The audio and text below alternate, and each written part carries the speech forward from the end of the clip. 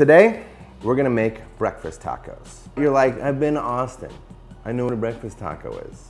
Well, this one, you're gonna make your own homemade tortillas, but instead of tortillas, which are tedious and time consuming, we're gonna use Scallion Pancake technique, which takes that much time. In these Scallion Pancakes, we're seasoning every layer. Like the tortilla itself is usually this big thing of flour, and it kind of takes down all the acidity and it takes down all the salt stuff. What we're doing is we're gonna be adding a ton of flavor into our tortilla that's resting off to the side, and then boom, layer, layer, layer, layer of flavor. All you're gonna need, 2 cups of flour. Goes in a food processor, because we have the technology. Pinch of salt, flip the top on, pulse it a couple times, we're gonna mix that salt in. All you're gonna need then is 2 cups of boiling water. Don't pour your boiling water super high like this, but I'm just doing it because I want you to see. I'm sacrificing my safety for your viewing pleasure. So you're just gonna slowly drizzle this hot water in.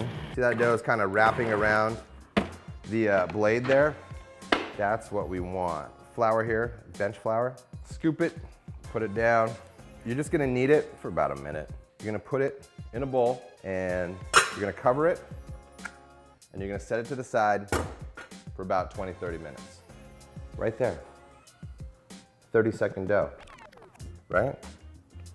If you got someone sleeping in the other room, you can be like, I'm gonna make a little something. So our filling is going to be bacon. Take the fat after you're done and reserve it, because we're gonna use this bacon fat to laminate the dough, which is gonna make them super flaky. Scallions, because this is a scallion pancake, they go in your bowl. Dough's been resting, so we're gonna form it in a ball. We're gonna divide it in pieces. You're gonna paint it with bacon fat. Take that corner right here and roll it up like you're making a little tube. And then what this is doing is this is creating layers and layers and layers. So each one of those rolls, right, is a layer. So you got 1, 2, 3, 4, 5 layers by itself. Now you take the ends, twist it together like you're making a cinnamon roll, tuck the ends, and guess what's gonna happen? You repeat the process. Boom, bacon fat, and it'll help us keep the layers separate, because a layer of fat between the dough is flakiness. Get it all over yourself so people know you're working hard. We're gonna drizzle a little bit of scallions in and then some of the bacon. Take the edges, same thing. You'll have little rogue guys coming out, that's fine. And we're gonna mash it all down again. Look at that. See all that stuff in there? That is gonna be flavor compounded. Also, if I see these at Smorgasburg or whatever, your local blah, blah, blah, blah, hipster, everyone makes stuff and there's no room to sit down anywhere and you have to stand eating up out of plastic cartons, I'm coming for you.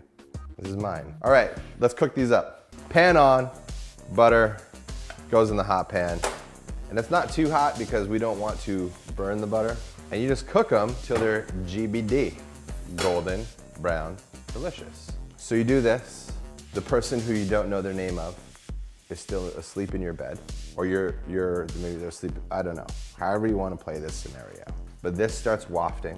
Maybe the first bacon cook got them, but this, the smell of butter, the smell of breads and doughs cooking, bacon, scallions, this is like, here. You smell that? That was a nice little move for the smell, even though we both know it's not gonna happen. Now we're gonna work on our little toppings. So red onion, super thin on your mandolin. You can use your knife. The outer layers of it have this color, and we're just gonna get that color to bleed, right? Which is gonna turn the onions this bright pinkish red.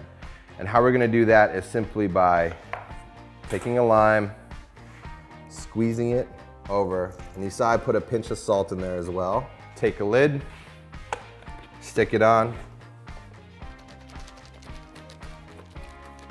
We're gonna repeat the process with our radishes, and the thinner you do these, the faster they'll discolor. Pinch of salt, lime, lid. Take these in the fridge. Now you got your Fresnos. You can just take 1 or 2 and just slice them. 6 eggs, 2 per tortilla. We're just gonna scramble them. Drop those eggs in. I'm just gonna take a little spoonful and add Mexican crema in there. That's also gonna help it retain the moisture, and it makes these eggs silky, smooth. Oh look, a plate with a taco stand. How'd that even get here? Take this guy, we'll do a plate up of one. Can you hear that? Can you hear the flakiness? It's like, it's a beautiful thing. Eggs go in. If anything in life, learn how to properly scramble an egg. So you see how these onions colored and these radishes colored? We'll take a little bit of our onions. So I want color differentiation. So I'm gonna do a little cilantro. I got my radishes. Here's our Fresnos. And then we're gonna finish with a little cotija. I swear to you, these breakfast tacos will rival any other breakfast taco there is. I'm quitting right now. I'm opening up a little stand. I'm gonna open up a tent. I'm gonna make $1 million selling this one thing. Boom. Finish your dish. But there you have the results of a brown butter candle.